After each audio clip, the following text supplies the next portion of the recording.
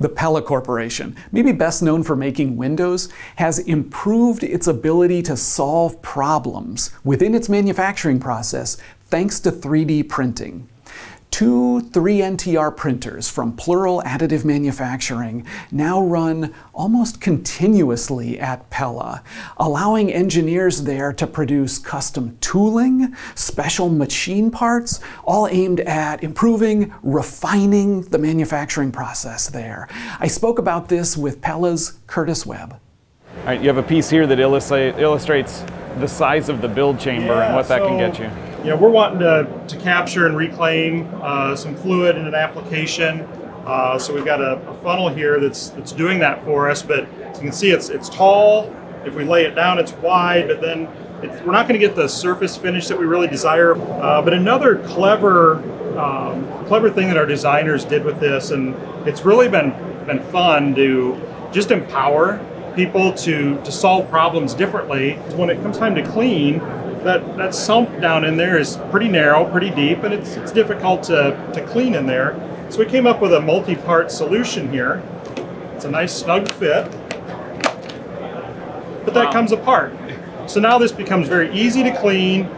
And this is a machine component for one of your pieces of manufacturing equipment? So this, piece of manufacturing equipment. So this is being used in production on a machine. It has to do with simply capturing some fluid, and you, because you 3D printed it, you had the chance to iterate this design and get to the perfect fit and the perfect containment of the fluid you were trying to catch. So there was, with every solution that you end up with, you likely started with a problem to solve. Yep. So we had a number of problems to solve, and yes, through printing it, we could do iterations faster and much lower cost than trying to build assemblies.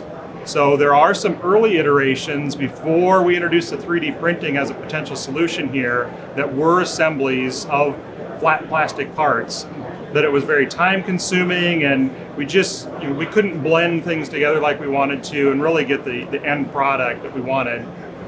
There is one more of your parts I want to talk about, and it's because it serves the needs of assembly so well. Superficially looks like kind of a simple part, but there's some nuanced things going on here. Why don't you talk about what that does?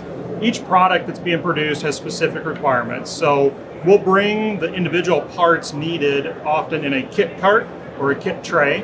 This part helps those parts move from the kit tray into the product. So we've got a 45-degree angle here to match up with the part well, but then there's some geometry going in here to help smooth and guide that part as it transitions through. Traditionally we would have looked at this and begun machining out of a solid block of either plastic or metal, and then built up assemblies, and it would have been a lot of machining and a lot of parts assembled together.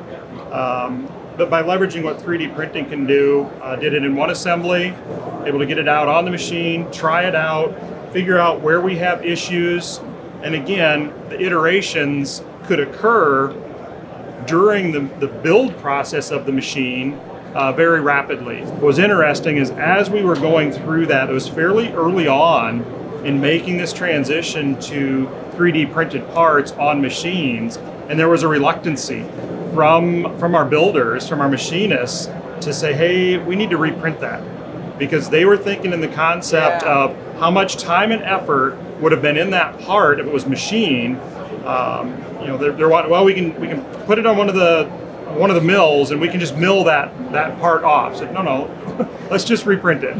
But it was really a fun part. We got a lot of different people exposed to it and understanding, and it really helped transition a lot of minds in how 3D printing can work and how the iterations can work. And it's okay that this isn't used in the final one. That's one of the iterations along the way.